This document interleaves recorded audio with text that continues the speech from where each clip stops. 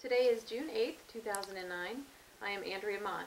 It is a pleasure to conduct this interview for the Dakota Memories Oral History Project in Napoleon, North Dakota. Can you please state your full name?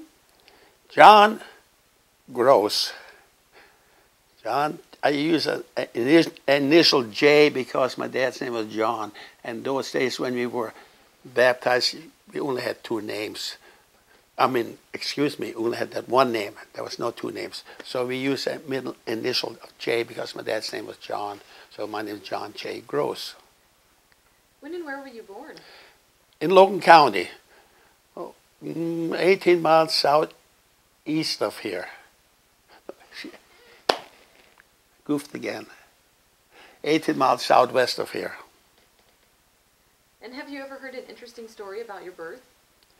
No, never heard of an interesting story about my birth.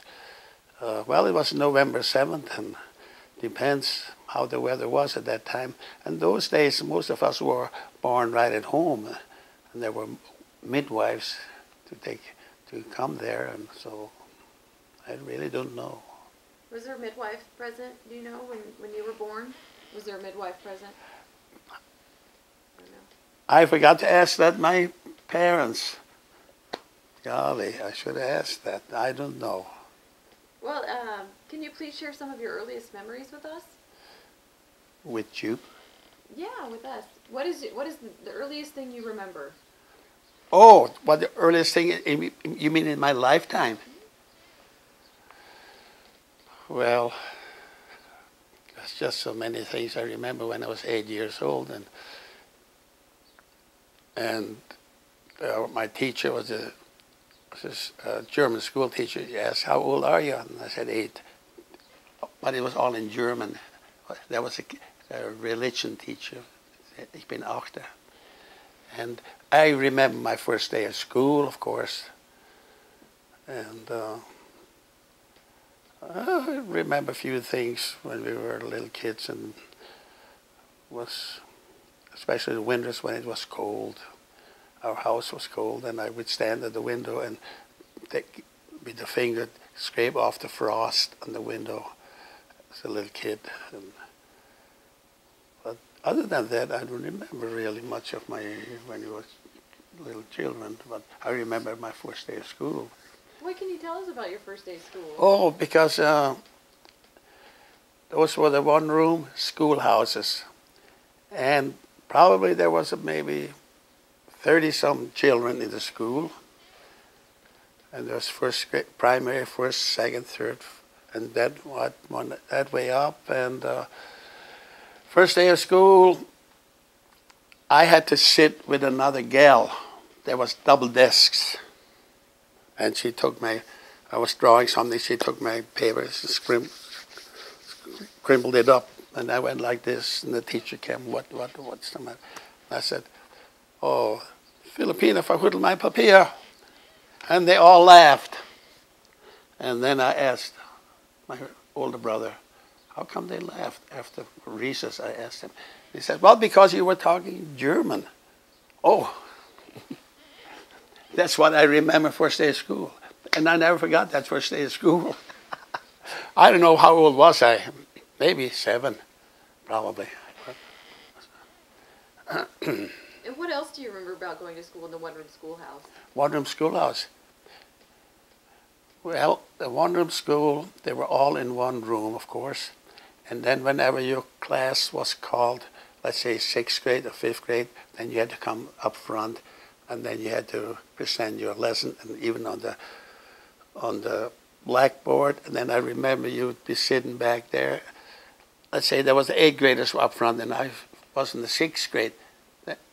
Then I would stop and look and take it all in and listen. So you could learn already from the upper grades as you were growing, because they were always presenting that class up front and talking about it. That's what I remember in class. And some teachers probably were only out of the 8th grade because they were short of teachers. And then somebody thought, if they thought somebody was capable, then they would hire that teacher for the present until they would get a more qualified teacher. And what else do I remember? Oh, I remember playing games in the schoolyard. What kind of games would you play? Oh, we played pom pom pull away, and over, and the over. That's where you throw the ball over the schoolhouse, and then the other side would catch it, and they would come around, and if you get tagged, and what others play? Oh, then we had hopscotch. We played.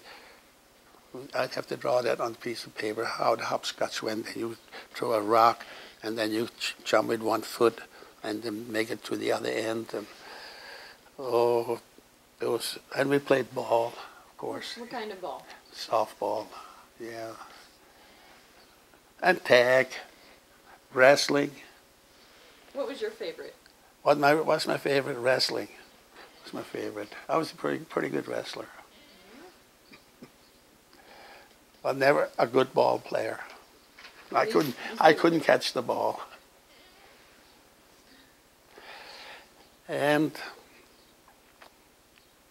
yeah, the school days, we'd walk to school many times, like in the wintertime.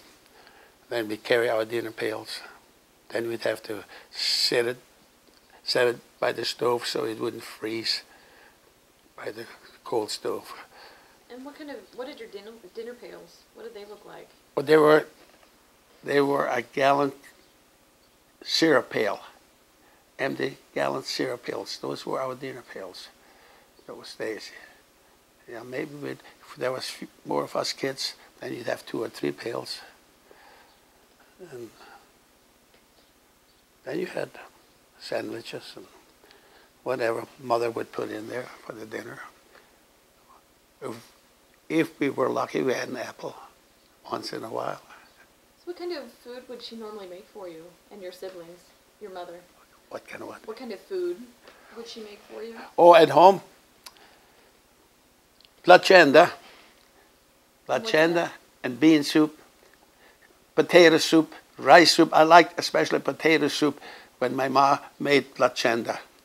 Placenta that was made out of pumpkin and dough, and then probably that big, and we had a lot of that because there was a lot of pumpkins. And pumpkins grew rather easily, and that was probably the main dish, and a lot of noodles. Noodles, because dough, we lived on dough, and Schweinefleisch, that means pork, bread, cream. We ate a lot of cream. We grew up with cream, dunking the cream. That was good. I still like to eat cream today. What was your favorite meal? What was my favorite meal? I would say chicken, fried chicken, and potatoes, and rice. Yeah. And what kind of desserts would your mother make?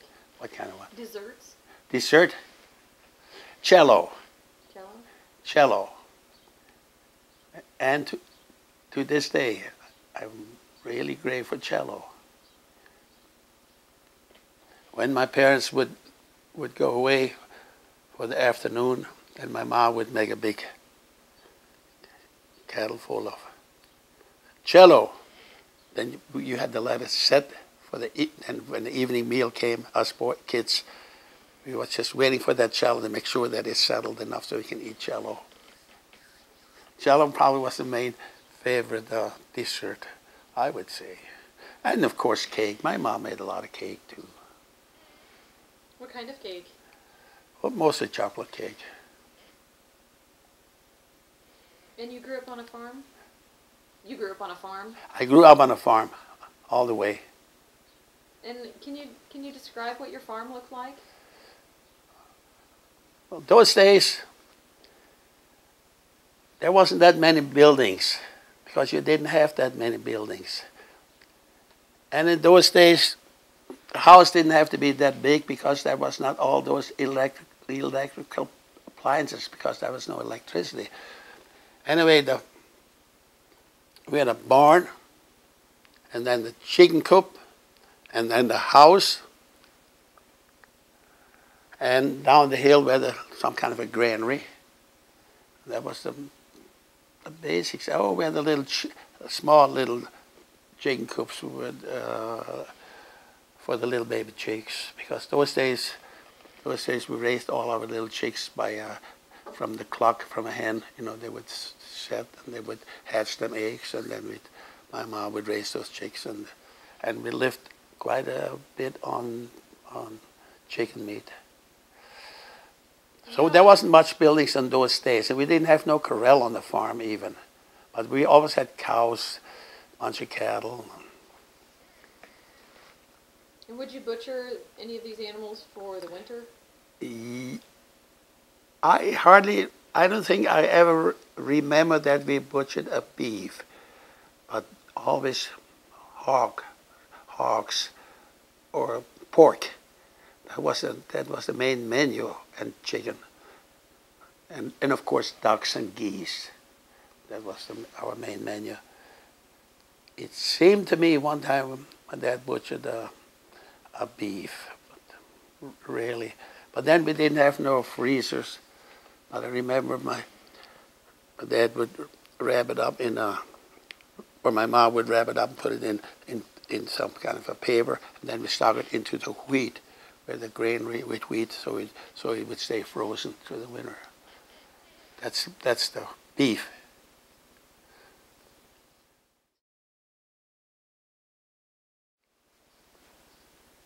Now, John, we were talking a little bit about beef. Did you have any other kind of meat source? Pork was our main menu as far as meat. In the fall, we'd get together with neighbors and butcher, let's say, maybe 5 hogs. They weigh about 200 to 300 pounds. And when the neighbors butchered, then we would go and help them. And so it was usually done in the fall when the weather got cold. And the fat was rendered for lard, and that was used, my mother used that for cooking, for grease, you know. And then we made sausage, certain parts of the pork. And what was that process? Can you describe the process they used to make sausage? Of the sausage? Well, certain part of the animal was used was liver sausage. Liver sausage was like the liver and the bottom part of the hog. And when we made blood sausage, it was the same thing as the liver sausage, except we added blood, and that was taken when you butcher the hog and stab the hog, and then you catch the blood and stir it, and then it was added into it. Then was blood sausage. And the pork, the other parts was made for broodwurst, and that was ground up and then in a big container, and then you'd put in salt and pepper and garlic and seasoning. Then you'd go in with put your sleeves up, and then you'd work it and mix it up. And that way, then every once in a while, put some on the stove and fry it a little bit, taste it. Oh, no, that should have a little more garlic. And you'd put more of that in, then you'd mix it, and pretty soon that was ready. I thought, well, that's ready. And the casings, we used intestines from the animal. Then you'd have to scrape that and clean it and clean it and clean it. And then you'd pour water into it, and then you'd put the inside out. So the out is outside, inside in, and then you'd scrape and scrape it so it's all clean. And then you'd put it in with a machine, put it in there. And then we made also what's called schwadermager. Schwadermager, that was made out of the stomach of the hog. That was also cleaned thoroughly, and then it was turned up inside out. And there you would use like part of the skin and fat and let's see once. Certain parts of the body of the hog, a little bit liver, and then you press it in there, and then you throw it in the hot water, boiling water, and then you would boil. And when it was boiling hard, then you would take it out, and then you would put it between a bench, and put a piece of board on top, put a rock on top, and press it, and then let it set overnight. By that time, the grease would ooze out, and that was good. That was a good delicacy. And you can still buy that. They make it here in Napoleon. Some call it head cheese, but in my opinion, that's the wrong name. Head cheese, that kind of throws people off. They think, oh, cheese from a head.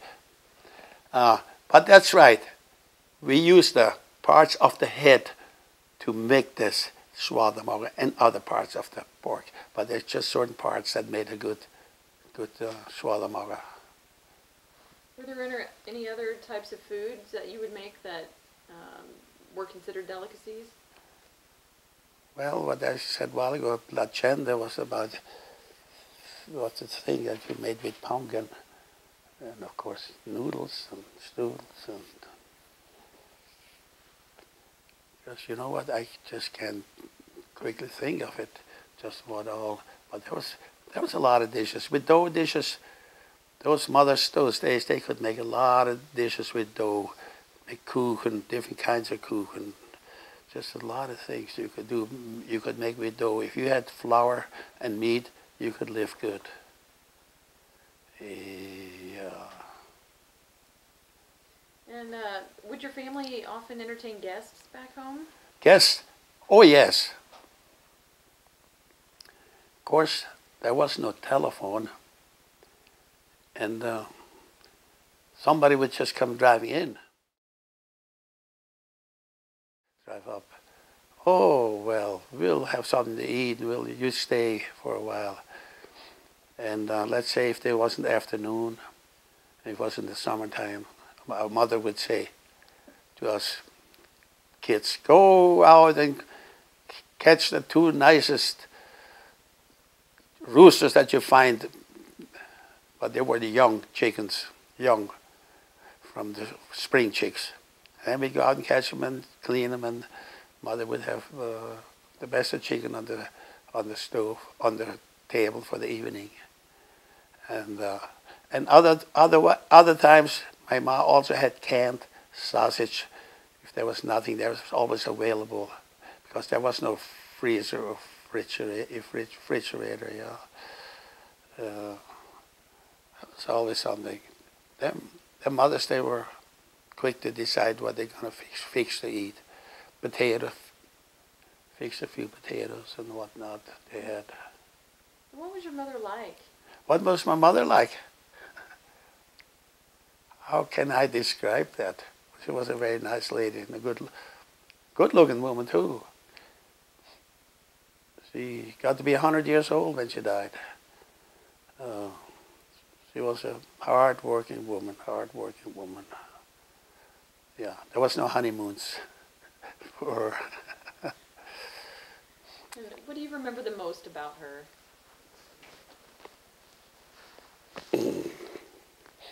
I remember that she never slapped me. She never hit me.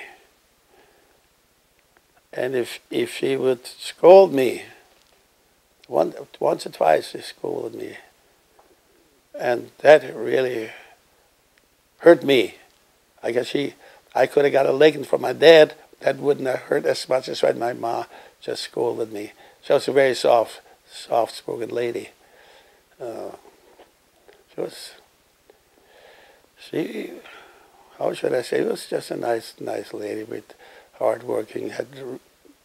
Bore 16 children, and 13 of us grew up, and there's still 12 of us today. Yeah, and she'd get up in the morning, go out and help milk the cows, stuff like that. When us boys would harness the horses in the mornings to go out to the field, she'd come out help us bridle the horses because the horses put their head up and us kids couldn't reach up. She would help them. She just did a lot of work all day long.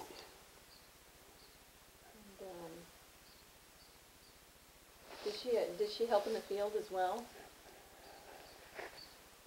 I understand she did before my time. She did, yes. Especially when it came to harvesting, when you had to head her cut the grain. There she was helping. I heard the stories where she was helping. But that was before my time. In my time, I don't remember. No. Once in a while, my dad had a hired man to help, but no, she wasn't in the field later on no more. And what about your father? What kind of man was he? Oh, he was kind of stern. And pretty strict with us kids. And I think he had to be with all them boys. How many boys were there? About 10 boys grew up.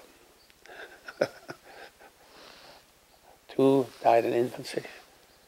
So, oh, he could have a lot of fun. He liked to sing and he liked to play cards and he had a lot of friends and tell stories. He could tell stories. Do you remember any of those stories? Well, no. I really don't remember the stories right now. But he would tell stories of the days gone by and stuff like that to his friends.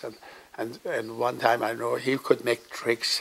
He ordered stuff from a catalog, and then he would make tricks like a magician. He was like a magician. He could do that too. He was. Or since you asked my dad, he was a church organist for, I think, for about 30-some years in the Catholic Church, church organist. And then he would do a lot of singing at home, and made us kids sing, stand beside the organ and sing. Are you all skilled? Are you all good singers? No. Some of my brothers can't even hold a tune. Some of us are. Yeah, some of us can't even, my brothers can't even hold a tune. I don't know how that is. And my dad did a lot of reading. He only went to 6th grade. And those days, when my dad went to school, it was only 5 months. Where when I went to school, it was 7 months, grade school. And when my dad went to school, it was 5 months. And at those days, there were no roads, and sometimes there was so much snow, cold weather, that they had a week or two, there was no school. And then you didn't have to make up those days.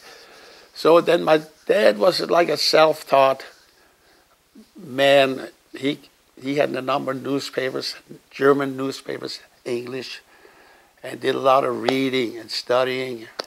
And he had like little jobs, and he was like a county commissioner and a tax assessor. He could do all those things with very little education, but he taught himself all this. And he could read notes. He played by note too. Did he teach you that? Me? I play, but not by notes. No, I cannot play by notes, but I do play German songs, yes. And is that is something that your father passed yes, down? That I carried over from my dad. From all the boys, I don't want to brag, but I would say I'd have to be number one as far as the Germans in the German songs, you know, to carry this tradition on.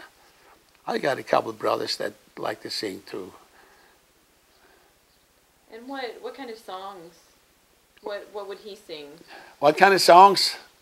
Well, since he played in church, so he played church songs. He practiced that. But he liked folk songs, fun songs. So, wedding songs. And then, okay, since we went that far, when we would get company, no company hardly ever was without singing. That was the tradition, that you would have to be singing. And my dad was usually the leader of singing them German songs when company came together. So, other than that, what else can I say about him? You know, he was handy on around the farm too. And what is your fondest memory of him?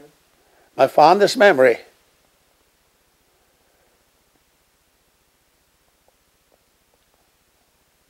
What can I say? What can I say? What can I say? Fondest memory. That is a hard one. Can I skip that because I can't think of it? There are some fond memories. I'd like to talk a little bit about farm life. I know we've covered it a little bit as far as the animals and the setup of the farm. Do you know how your family gained possession of the land? That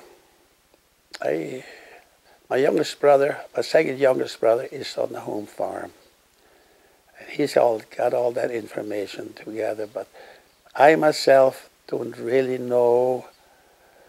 My dad started farming, then his dad,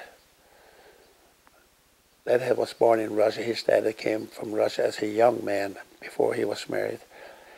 And his dad helped him out to buy the farm. Oh, I think it belonged to my grandpa first, and then later on my dad bought it from my grandpa. It's the way as he could pay for it with payments. And of course, when my dad started farming, then the bad years came along. The depression came. Not only the drought, but there was also depression. That, like we say, the dirty 30s. They were dirty 30s, but there was also depression because you couldn't hardly sell nothing or get any money for it. So and my dad fell right into that area, and there was a few of us that were young children. And my dad would have lost the farm then. That's what I get. But then my dad his dad helped him out. There was rented land around there, because in the dirty 30s nobody wanted to farm land no more because nothing grew. So we came through the 30s pretty hard, and of course I grew up in the 30s, and I remember the 30s quite well. Am I getting off the subject? Am I doing okay? No, please. Oh. You keep telling us about the dirty 30s. What happened to the farm during that time? Okay. Many farmers lost their farms. They up and left, went out to Milwaukee, or they went to Billings, Montana, working in the beet fields. Some went out to Portland or to Lodi, California. And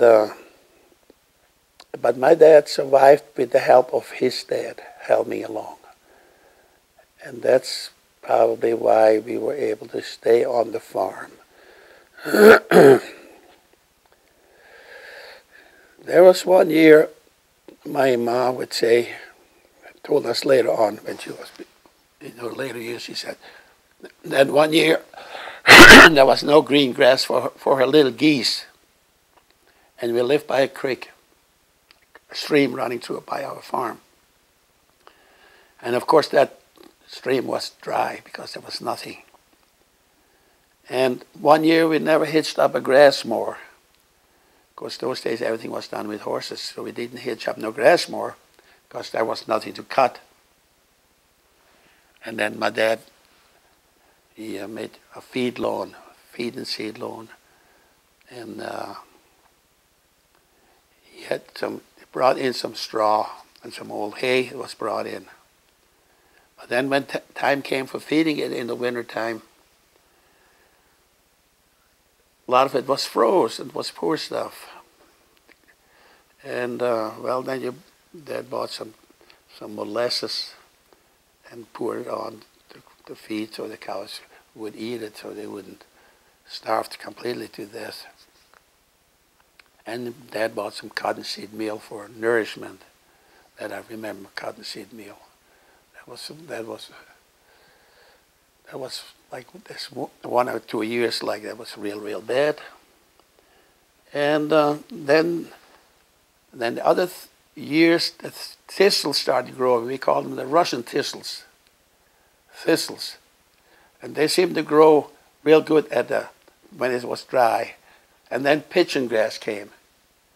And that made some hay. The thistles made good hay. We had to be careful to get that thistles up when it was pretty green. Otherwise it would get too sticky, too hard for the cattle to eat and to haul home. So we've had a lot of thistles, and we think we got the cattle through that way. And we lived far from town, of course, and there was no cars. We lived about 18 miles to Napoleon, about almost the same distance to Wishick, almost the same distance to Linton. We lived right in that center. And it was hard to get to the city or to town. And I remember one time you couldn't hardly sell no grain, what little grain there was.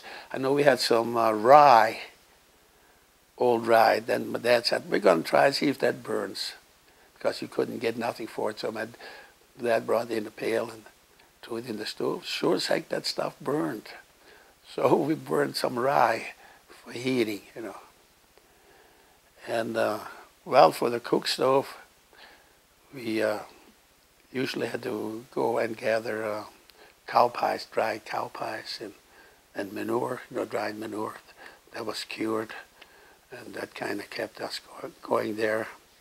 Then also in the fall, Dad would go by team to town and get a load of coal with a wagon, with a trailer, or with a wagon with 2 horses. And he would leave early in the morning, so he would get back by late at night. That's how it was. And and because us young kids never knew the hardships of our parents, what they went through. And how did your mother feed you all during this time? It was hard. It must have been difficult, because you didn't go to the store and buy this and buy this and buy that. There was always enough pork around, pork meat, and there was always some cows that gave a little milk. We got a little milk out of it and a little cream. And flour was hauled in the fall, maybe let's say, if we bought it by the 100 pounds, maybe 10 bags of 100-pound bags, and then it was carried up in the attic, and that lasted then for all year, the flour. So we lived on flour and cream and milk and pork. That's how our mom got us through. And with flour, she could make a lot of things, And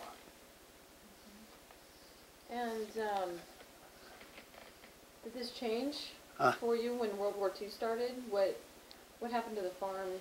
Oh. After the dirty 30s?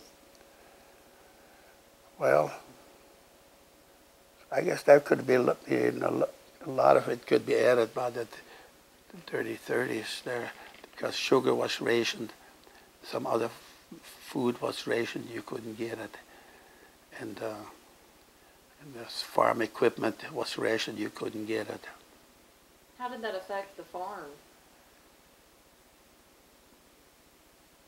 Well, very little, because we didn't have no electric light bill.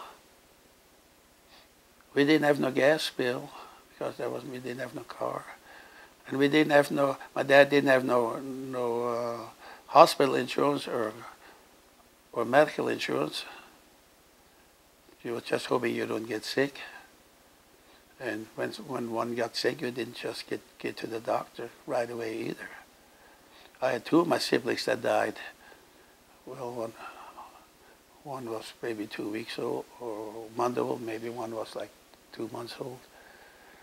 And of course, you treated them the way maybe from a neighbor that came in and helped tell you what to do, what kind of do this or do that. And so you just didn't run to the doctor, So there wasn't that much expenses as there would be now. So that's probably how we got through. But like I say, there was many farmers. They up and left and to say that enough is enough. Okay, and then your question you came along. Well, we had Herbert Hoover during the Depression. Herbert Hoover was the president, of course. And what I hear, the farmers didn't think that he was a good president. And then came Franklin D. Roosevelt coming, he says, coming with a New Deal. He's got a new deal for the people to get the people out of this rut. I understand even in the bigger cities, the people were standing in the soup lines. It was very, very bad. And I think it was also bad in other countries too, like in Germany and all this. That's how Hitler got into power. He came on, he's got something for the people because things were going bad. Usually when something like this happens, it's worldwide. And anyway, Franklin Roosevelt came on along with the New Deal. And he promised this and this and that, and he got voted in. I'm afraid to say the date. Am I wrong? Was it maybe? I'm afraid to say the date, just when he was elected. I should know, because that got into my era. And then, of course, World War II came along. And, okay, when Roosevelt was president, then he created jobs. Then there was CCCs, Civil Service Conservation. So a lot of young boys they got jobs working for the CCCs in different parts of the state, even some out of state. Was anyone in your family there? No, but we were too young yet. And then there was around the home, there was a works project going on to build roads and dams. That's where my dad got involved in that. And my dad was like a road overseer. And then my older brother, I'm the second oldest. So we got to work on the road too. My dad was like road boss there for this certain area. And so my older brother and me, we worked as one man. We got paid same as one man. But I always say, I think each one of us did as much as one man did. But we got paid as one man because there was a lot of rocks to pick along the roads when we was building the roads, and we didn't have to bend down so far to pick up them rocks. So we hauled a lot of rocks. And then at the same time, we also had to run the team with the scraper. There was like 4 horses was on the scraper. And it took a strong man to run the scraper. There was a long handle. And the team had 4 lines, 4 horses. So one of us boys would run the team to fix the roads and to fix dams. And then you got paid.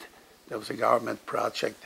So those days you had to work if you wanted to get for anything. There was no food stamps, or there was no Social Security, or there was no anything like that. There was you just had to struggle how to make that how to survive. And so is that to answer your question? Huh?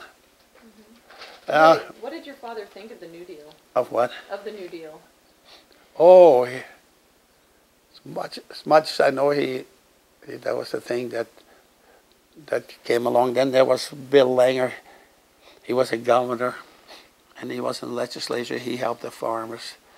But I'm not that much into politics, so I can't really talk too much about it. But I know that Roosevelt did a lot for the people. But he was a Democrat, and of course there's still some people that didn't like him because he was a Democrat. But he did a lot for the common people. He brought us out of the rut. And then the 40s came along, then it started raining. I remember when the 40s came along, 40, 41, or even the later 30s, my dad would, when a storm would come up in the west, and then it was all blue. My dad would look out the window. Are we going to get rain? Are we going to get rain? and then pretty soon the wind would shift, come from the west, and it would blow over, and nothing. A few drops would fall. And so we had a lot of them kind of storms, but nothing would come, no rain. And anyway, and of course there was a lot of gophers those days.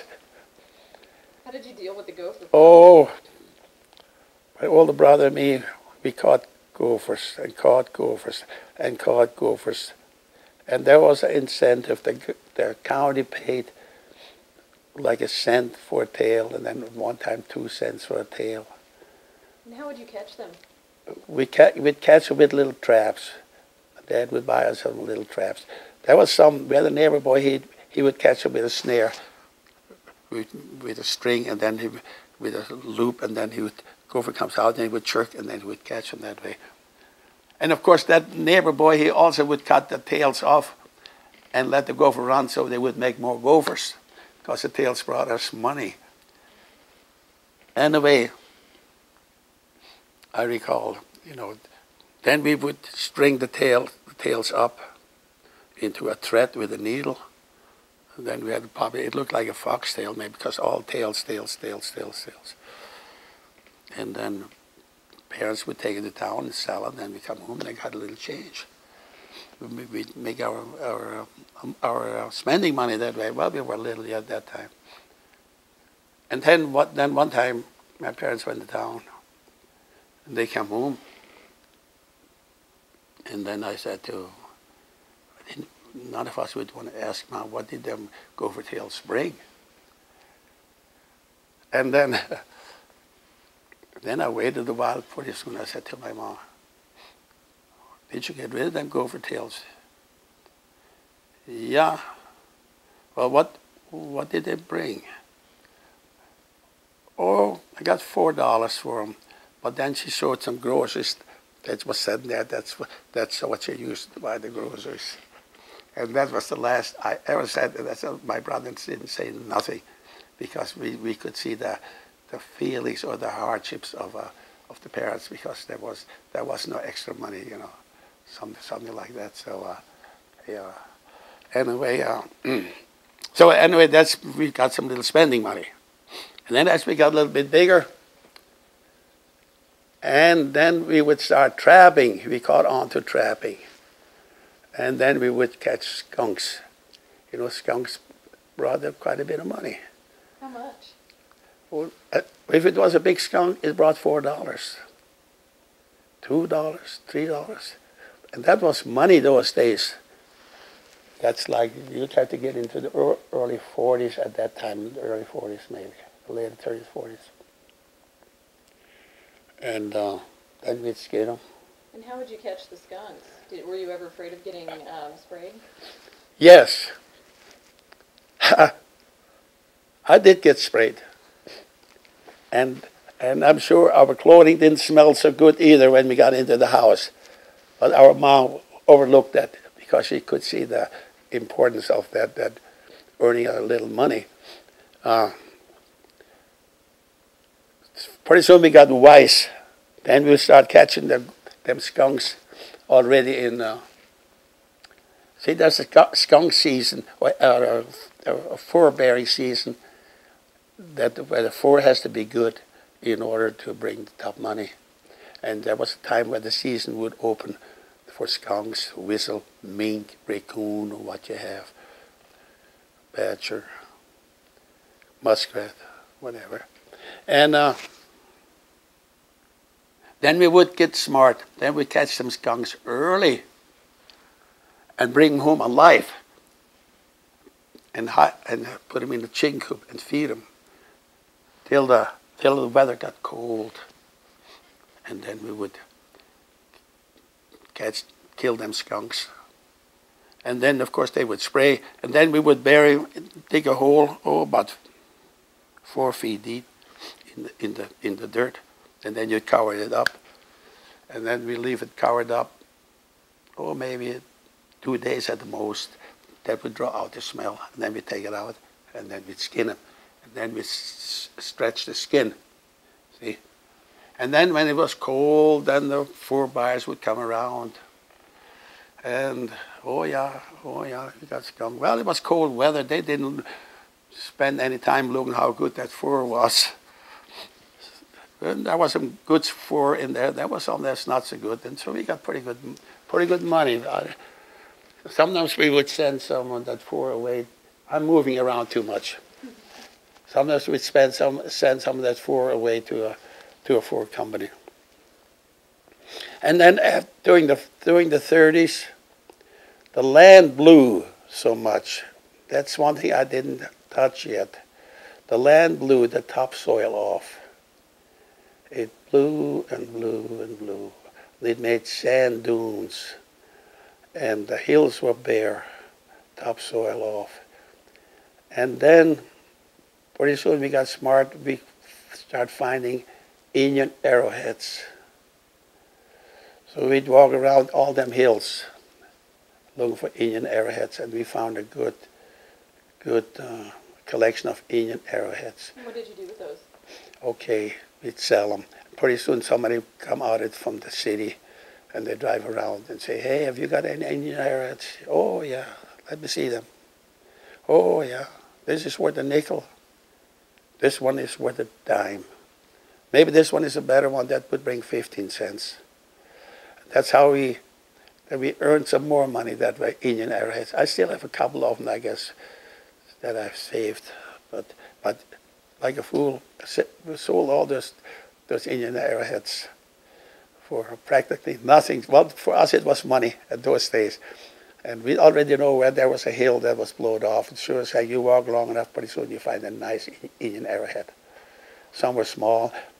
Seemed like they were made out of flint, out of some kind of a shiny rock, some kind of a flint. And that was another way of earning a little money. So, and of course we grew up very conservative, or should I say frugal. And when we went to town, and my dad would give us a quarter, right, as we got older, and we came back home, we still had a dime left. Because you always make sure you had some money left over yet. You didn't spend it all. Because you could buy a Kuna ice cream for a nickel or whatever it was. And what else did you do in town? What else did we do in town? Well, whenever there was a dance, we would go to a dance, and you'd have to pay a quarter to get in to the dance, and that took up almost our money. And then we watched roller skating. Of course, I never could roller skate. And well, we didn't get to town much. To tell you, that's how it was. We didn't get to town much. Because we lived in the neighborhood, we would go to the neighbors, visit the neighbors by horseback riding and by team. We're going back to Roosevelt. And then, of course, the war started. We got attacked by those days we called the Japs in December 7, 1941. And 41, well, I was born in 24. So I would have been like 17 years old. Then I didn't think that I would ever be in the service. But then a lot of mail came out, and there was always that sign, Uncle Sam dressed in his big hat on, and it went like this, and I want you. And by golly, pretty soon I came up to that age, I was 20. And sure as heck, I got a notice on the mail that I want you. That was in December of 44. I got my first notice. 44. Yeah, December 44. That's when I turned 20. Well, I was still 19 when I got the message. And at 44, then I was called down to Fort Snelling. And then I passed by physio. And then I was sent home again. And then in February, I got another message. I called again down to Fort Snelling, to Minnesota. But then it was not quite the time limit where I would have to have another physical. Then I said, well, you don't need no more physical. It's only so many days. I think it had to be 80 days. So, and then I went right through. Then I got that's March the 7th in 1945. Then I was handed the paper. You are in the United States Army. And then we stuck around Fort Snelling for a while. And then I'm going to back up a little bit. When my dad took me to Napoleon to catch the train, there was so much snow. Holy smokes.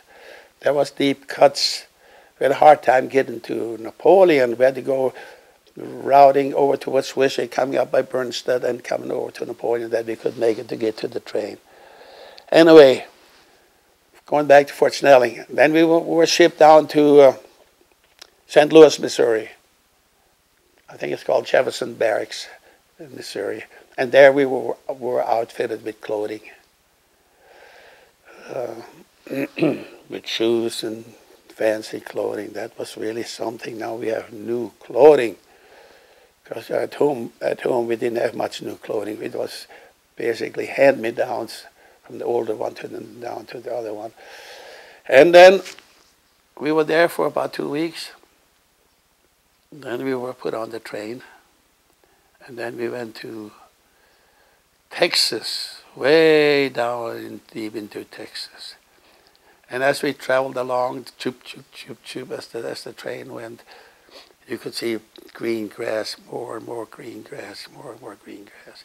As we come down to Texas, it was already getting warm and hot climate. It was quite a thing getting out of the snow banks and coming there. Well, I was interviewed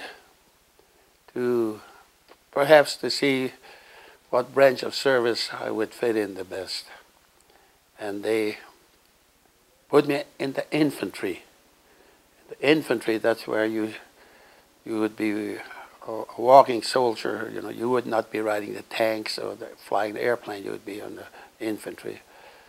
And so we had a rigorous training till once that started out March, February, or the last part of March, till we wait about into July. But that was a very rigorous training. They kept us going. They kept us working. It was like this. If you get on the ball, and you may just save your life that way by if you are physically fit and listen to what's going on. And yeah, that was down in Camp Hood, Texas. There was a North Camp Hood, Texas, but we were in South Camp Hood, Texas. And we were walking. Sometimes we had to have 20-mile hike. And sometimes what they called the tank battalions, they would come by, drive with a truck. And they were standing on back in the truck, and they would holler at us and make fun of us. And then we would be walking and walking and walking. And they kind of load you down gradually. First we had a backpack,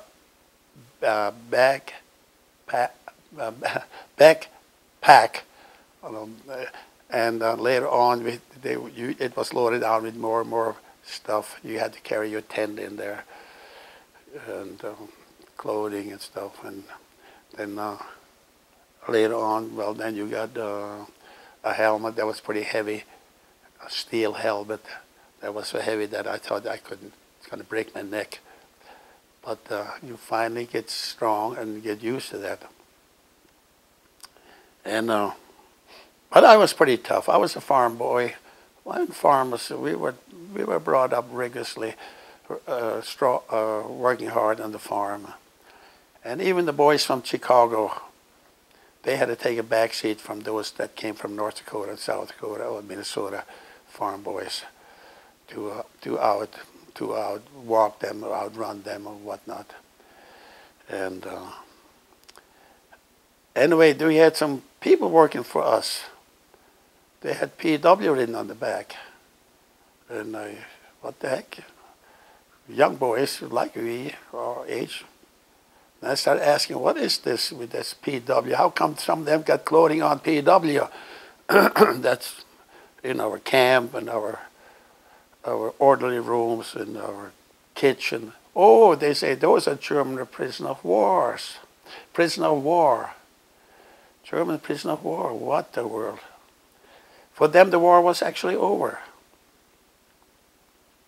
So I tried to talk a little bit with them, but their dialects was different, and I couldn't talk much with them, but they were prisoner of war. And then, since we talk about it, before we went overseas, out in Oregon, our camp there again, German prisoner of war. For them, the war had to be over. Anyway, and I was asked to be an interpreter. In German, they say Dolmetscher.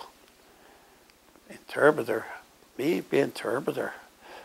To talk translate from English to German. Yeah, but I thought I don't even know English good enough. The big wheel will come to me and explain something in English, and I'm supposed to bring that down to them Germans, and I probably wouldn't even know what the guy is talking in English because my English was so poor. It really was. Going back to that, when I was inducted in Fort Snelling, the clerk across me had a hard time understanding me. Then she asked the fellow next to me what I was saying, because my German was so broken. Because where we grew up, it was all German triangle, you might call it, down southern North Dakota. Everything was German there. Well, anyway, going to the camp there, and then finally the war ended in Germany in May. Ooh, that is a blessing. That war is over with. And that's with Germany. I hated to go to Germany and kill Germans. I felt even I'm considered German. That would be hard to do. And I was even called a Nazi by one guy. He called me a Nazi one time. But and of course, I'm not talking just for myself. There was many, many more boys. There was actually boys, they could not even write a letter home. They didn't know how to write a letter. So there was a lot of hardships there. Anyway, and then, what was it, about the 1st of August or so, 28th of July or whatever it was, I come home. My training was finished. Okay, well, the war's over in Germany. Good. Even though some got to be sent to Germany for occupation, you might say, for after-war occupation. But now you go. I was sent to go to the Philippines, to Japan. So, okay, then I had to report to Camden, Oregon by the 15th of August. And of course, after my furlough at home, and I catching the bus at Linton, going to Bismarck, and the Bismarck to Minot. And there I visited the convent, the nuns there. I had some first cousins there that were nuns there. And had a good visit with them. And they said they would pray for me. And then I went on from there, went to the train, to the Great Northern, whatever they call it, came through there. And I had to catch the train and down to Camden, Oregon. I had to be there by the 15th of August. But I was there a few days earlier. And then we was getting ready to get shipped out. And sure as heck, then we heard something about this atomic bomb was dropped into Japan. That's ending the war. Well, gee, that's the best news that I could hear. And then from there, we was shipped to the state of Washington. Right offhand, I can't think of the camp. And then on the 1st of September, that was in 45, went on the ship. Okay, now we're sailing out to the far yonder far, far, far, far away. And then right away, the first few days, some guys got so sick. Oh, did they get sick? Ay, ay, ay. And then from the ship, going from the ship, waving back and forth. And I thought, boy, I don't want to get that sick. I'm not going to eat. Then I got nothing to throw up. So I didn't eat for about 2 days, but pretty soon I got so darn hungry, then I ate orange. Whew, that did it. From there I started heaving and heaving and heaving, and there was nothing to throw up. Oh, was I sick. And one of my buddies got so sick, and he was heaving over the side, and he always tells me that I saved his life. He would have fell overboard by, when you heave so hard and hanging on the railing. The side was only about 4 feet high, maybe 5 feet, maybe 4 or 5. Then you could hang over. You could look down the water. So anyway, then I got over that. So I wasn't sick no more. So okay. Then we went to the Hawaiian Islands, and there we stopped a little bit, about 2 miles north of the Hawaiian Islands, and then we refueled. And one of my good friends, they took off. He got all this sick, and then they took him off. And then we went on to the Philippines. And then we went through the Philippine Islands, and then we came in on the Indian Ocean on the west side there, and then we landed. And we landed on the Batangas. Batangas. That's about 50, 60 miles south of Manila. Manila is the capital of the Philippines, of the Luzon Island. That's a big island, Luzon. That's where the capital is, Manila. There's other islands there too. But did I say, well, the war was over by that time, see? So which was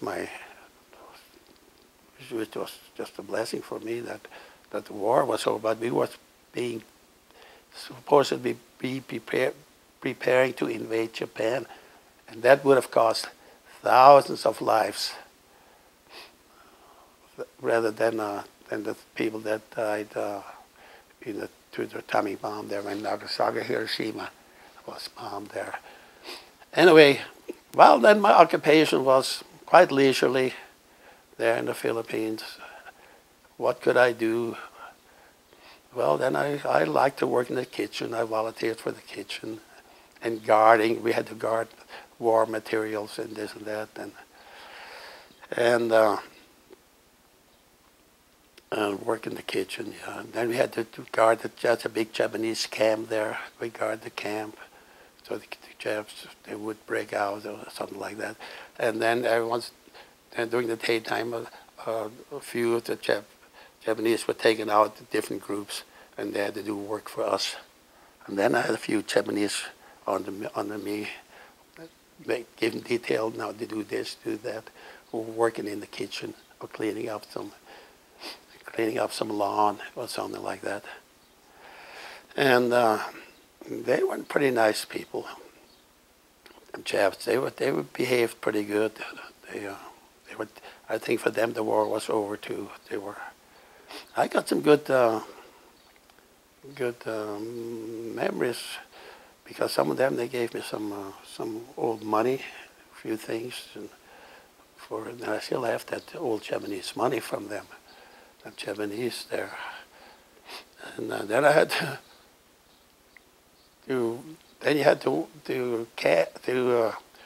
guard the kitchen facilities there on the outside, so nobody would come in the night and break in. But we were also told to watch the garbage cans, because the Americans had a lot of food, and a lot of it was thrown into the garbage. And we was also warned that Japanese still hiding out. Sure, the war is over, but you were not completely safe. You be careful. And they could come down in the night or whatever, and attack you, whatever. And or they could come down and steal the garbage. But then I remember walking guard. Then I heard something rattle in there. Sure as heck, I seen somebody come to the garbage can stealing food. What was I going to do? I know how it is when you're poor. So I just walked the other way. I didn't see it. Stealing when they come, I assumed it looked like it was Filipinos stealing garbage out of the cans that the Americans had thrown away. They scoop up some of that food and take it home. I'm supposed to eat because they were very, very poor, the Filipinos there. So that kind of sums up my was mostly guard duty there, and cleaning up some old machines and paintings and whatnot. And I suppose there wasn't many soldiers there yet. They didn't know just what to do with them. And then finally came the time where we was sending. Oh, by the way, in February, some of us were called that we could get shipped to the Hawaiian Islands, and I was one of them. So I was shipped to the Hawaiian Islands, and then I was my job was working in the billeting area, giving beddings and assigning a room for those that came in by plane, mostly officers, to assign them to our rooms. And when the planes left, you had to, by telephone, call them up or run down to their barracks and call them that your plane is leaving. So I was working in the billeting area all the while I was the Hawaiian Islands. And that was then the last part of September, and we were asked, they said, well, your time is up, you can go home. So we came by ship, come through the Golden Gate Bridge. Then I got to see the Golden Gate Bridge from underneath. And then we passed Alcatraz. There's the big, there's that big prison at that time. You had Alcatraz, that's in the ocean there from San Francisco Bay in their ways. And then we were on the train, and then we were shipped again to the state of Washington. Maybe it was Fort Lewis. And there we were mustered out. They call it mustered out. Now you can go home. So I got the train and come to Dawson. I was alone then by that time. So what the heck, there's nobody here because there was no telephones. My folks didn't have no telephones. Okay, now what? I looked around, there's nobody there. So I put my bag on my back and started walking. And sure as here comes the car. I was a little bit out of town and picks me up. Well, where are you going? Well, I told him it's about 18 miles southwest of Napoleon. That's where my home is. So they took me home then. Maybe at that time I knew who it was, but today I don't know who anymore who took me home. So I came home. Oh boy, it was nice coming home. Shaking hands with my brothers, young brothers. I could see your hands got big already. And they were just trashing. And they were glad to get another man for the trashing crew. And the next morning I was out pitching bundles. You know, that was the end of my tour. Perhaps I left out some stuff, but you can't think of everything just now and then, you know. I have a habit when I talk, and I do that when I sing, closing my eyes.